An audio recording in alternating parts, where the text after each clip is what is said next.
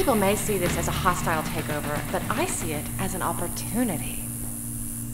What this station needs is some new blood with a vision of what the news should be. I think you know what I mean. Yeah, covering real stories and real issues like the government's control over all major forms of technology. Yes. Subliminal messaging and late-night infomercials. See, we're speaking the same language. Or the popsicle man.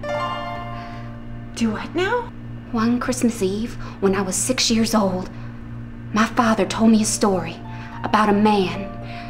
A man who knew when I was sleeping, knew when I was awake, knew when I'd been bad or good. So be good for goodness sake. Oh, that's Santa Claus. No! The popsicle man. Santa Claus doesn't have the technology to monitor 7 continents worth of children 24 hours a day, 7 days a week, 365 days a year.